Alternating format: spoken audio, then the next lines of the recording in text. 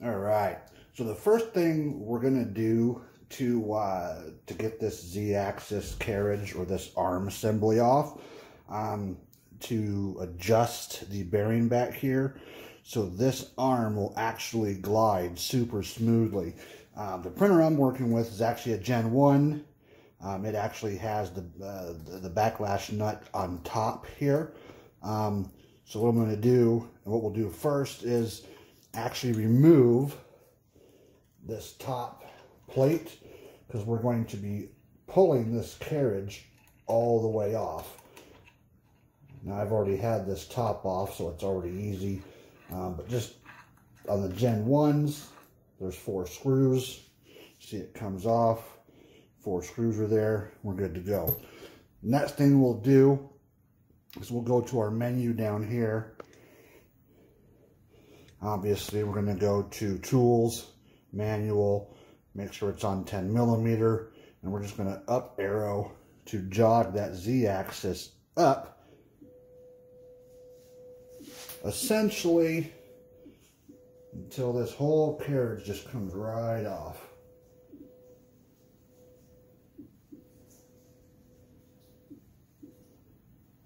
And there we go. Carriage just comes off. And what you'll notice is there's 3 bearings back here. Sorry for the lighting. You'll see there's 3 bearings back here. We'll be adjusting this center one here to get a good grip where it's not super tight. You may ask about this without an anti-backlash nut. I'll address that. Oh, excuse me. I'll address that in a little bit, and what this is and what I've done here. But now let's go ahead and get this arm apart, and then we'll show how to adjust that. All right. So now, again, this carriage was off. I went ahead and removed the nut inside of here. I want to show just kind of how tight these are from the factory. And what this does is this actually affects some of the Z-banding issues that some people have been seeing. And for those of you who have actually pulled these off before to get the stepper motor out, you've noticed when putting these back on that they are super tight. So without that nut in there, we can get it started, get to a point, and it takes a bit of force to push that on. Now the problem is, this is a bearing assembly. This should run smooth. This arm should drop under its own weight, but it does not. It is extremely, it is very tight to get in and out. And when you do, and if you hold back here and you pull this out, this arm, this backbone flexes. So as soon as you pull this off, you feel that give up a little bit. So we're going to adjust this bearing block assembly to where this just drops on and this will fall under its own weight. Once it falls under its own weight, that's where we want it to be, and we'll get much better printing results. So we'll go ahead and take this apart and overview that. All right, so we want to get this carriage piece away from the arm. This is actually simple to do. We got 4 bolts here, here, here, and here. Allen wrench that came with the printer will actually fit that, and then you can just take these out, loosen them up, get these off, and then we'll just set the arm out of the way.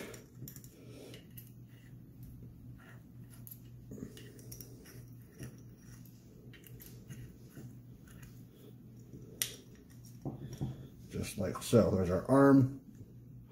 Again, this is from the Gen 1, so the bracket is sideways on the arm. We'll just set that away. Got the 4 screws in here. We'll just dump those out, and there we go. Now, we can see we have all 3 bearings here. We'll flip it over. And we can see on this one, we actually have an adjustment point for this center bearing here. And here's the fun part on how to adjust this. I'm going to have to find, let me just, one second, I'll find the Allen wrench that fits that.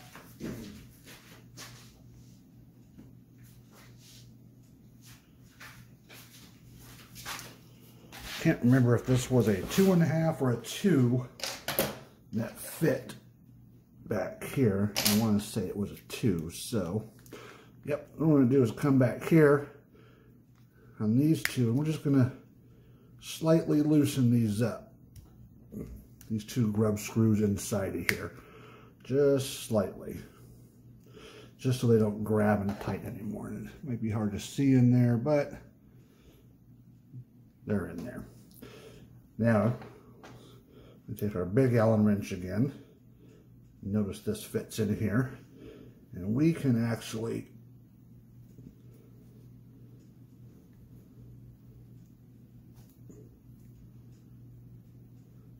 that's nice and tight.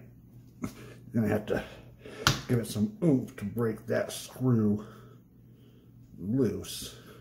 There we go. So that screw is now loose, and we're good to go. So what we want to do is we want to bring this center bearing closer in to the center of the assembly here. To do so, you'll notice in the back here, excuse me, as we actually can see where it rotates, which direction. So rotating the direction here, see on the back side, this is going to be clockwise, which should bring this center in because this is off to the right. So let's go clockwise, and we'll be able to allow this to spin over. To do so, just put our wrench back in, and we should, if it's not all gummed up, we should be able to turn it a little bit here.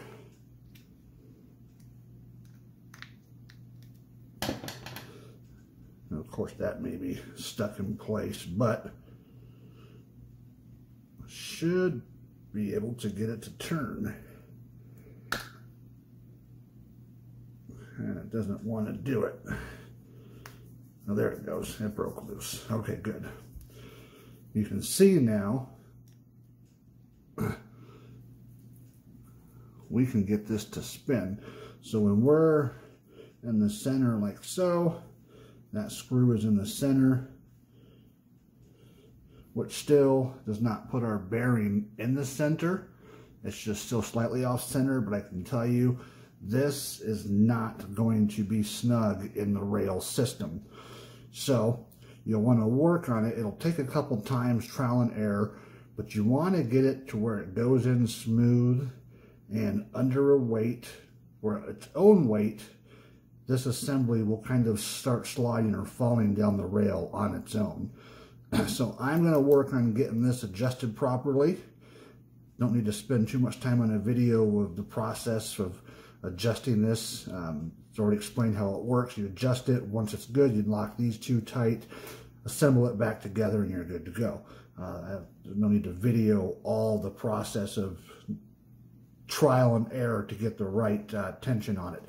But once I've got it, we'll come back and we'll visit, and we'll take a look at this position, and then we'll take a look at how it glides on the rail itself. All right, so this has now been fully adjusted.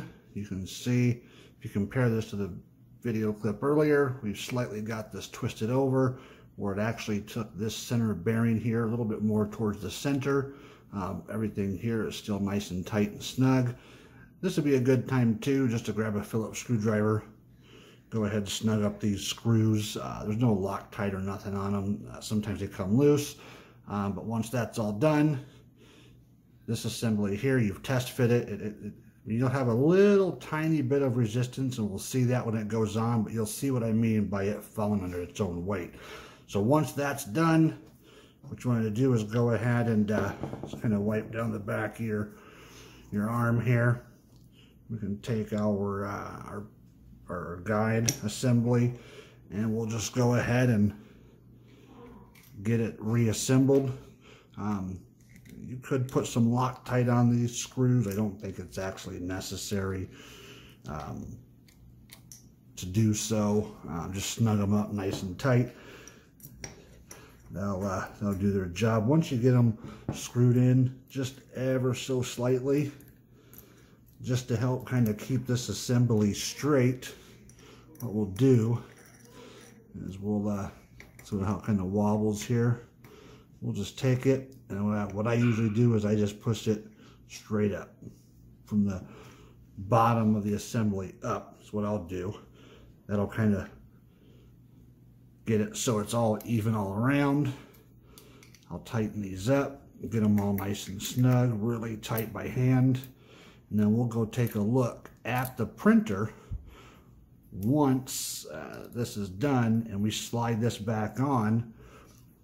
We will see how easy and free this moves and what we want to expect compared to how it was before we pulled it off and adjusted it. So now that we've got it all nice and tight, we're going to leave this off. Again, we'll address that in just a minute, but first let's go ahead and take a look at how and what this new adjusted assembly will do on that guide rail. Alright, so now we're back to our printer. We have our reassembled carriage or arm assembly. Again, there's no anti-backlash nut or no POM nut inside of here. That way we can allow this to just freely slide over our Z-axis rod here. So we're going to line it up. Now, again, see how it just kind of sits there. If this is adjusted well, just a little tap will get this on. Now we want to see this fall under its own weight. This right here has a little bit of resistance as it falls. This has no lateral play to the side or up and down. I mean, it's just as sturdy as it was before, except now we have a much easier sliding Z-rail assembly. If this feels notchy at all, if this feels notchy at all, go ahead and wipe down the inner rails here with tissue. Wipe down and clean the bearing rollers here, and you can just apply a little bit of grease to the rail system here, and that will take that bumpiness or other notchiness away, because old grease or oil in there attracts dust, and that kind of helps too. But this right here is what you're looking for when you adjust. You see, I can just hold it. As soon as I let it go, it's under its own weight. It'll fall to the bottom, but I want it to bottom out on the stop sensor. This is what you're looking for right here. That's smooth, not notchy, and everything. So now let's go ahead and take a look at the difference between the POM nuts that I've actually switched to and the brass anti-backlash nuts.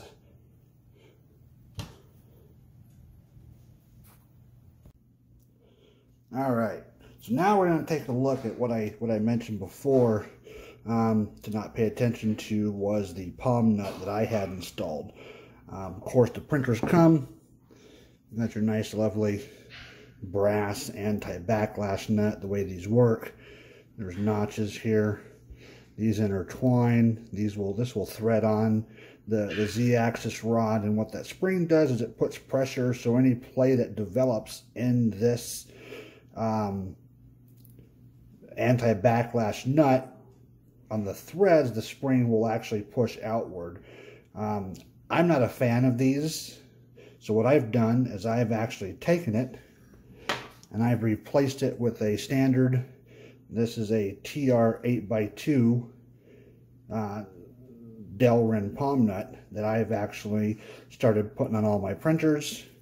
This takes any slop out of from using the brass anti-backlash nuts, and these work great.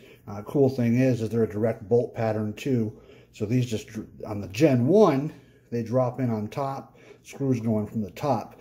On the Gen 2s, these actually go underneath in this orientation, and they're threaded. But what I've done is I've designed and printed a piece that goes on the bottom here that will actually hold some M3 lock nuts, and then just use some longer M3 socket heads to go through and hold it. I'll have the link to that as well over to Thingiverse once it's up and available. But for now, this is just the Gen 1 I'm addressing.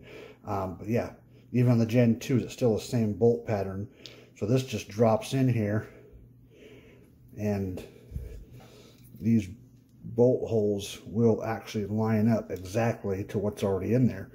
So I'm going to go ahead and get this, the screws back in here, then we'll get back over to the printer and we'll get the assembly on, getting it all buttoned up, and give it a go. Okay, back to our printer. We're going to go ahead and now get this final assembly buttoned back up. You can see now the POM nut is installed. The screws, on the Gen 1s, we can use the existing screws and washers, get them nice and snug and tight. Get it in there, again with the longer stem going down into the arm. And then to get this on, because we now have the nut on there, we can get it started. And then we'll just use our menu option as we did before to take it off to put it back on. Let the threaded rod pull it back down how it's supposed to. All right. Get it down just a little bit more here. And this is now sturdy as can be. All right, this doesn't, we have no up and down flex. I mean, the whole printer is flexing because of the shelf it's on, but this arm is good to go. The only thing I gotta do now is just go ahead. At this point, just gonna put our top, little top plate back on. Go through the bed leveling process as normal, and good to go. If you were experiencing some of that Z-banding issue as before, by doing this, you should no longer experience Z-banding, or it should greatly reduce it. Again, I've got 6 Mars here. I've done this to a few of them already. One particularly was having some Z-banding issues, and that carriage was extremely tight inside there. This arm and carriage was extremely tight, but as soon as I did it and got it to where it fell under its own weight, Z-banding gone completely. But yeah, so this is done. We'll throw a plate on it. We'll give it a good print, and it's good to go. And then we'll work on, sorry, my office area is a little messy, but work on getting a few more of them done. They're all down for maintenance right now. I do it all at the same time, but yep, good to go. If you have any questions, go ahead and shoot a comment. I'd be more than happy to help you.